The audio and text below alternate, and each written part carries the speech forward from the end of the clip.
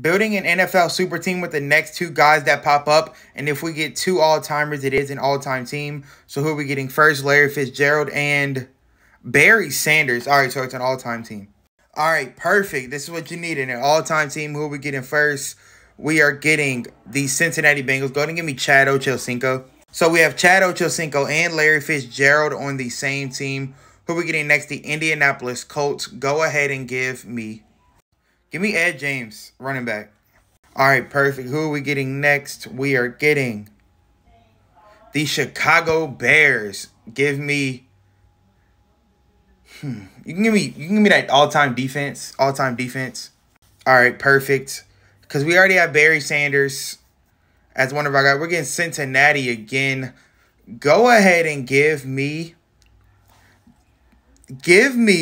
Randy Moss. I think he played for them, right? No, not Randy Moss. Give me Terrell Owens. Terrell Owens. Give me Terrell Owens. What am I doing? So we finished out our receivers and our running backs. Who are we getting? We are getting the Washington, Redskins at that point. Go ahead and give me their O-line.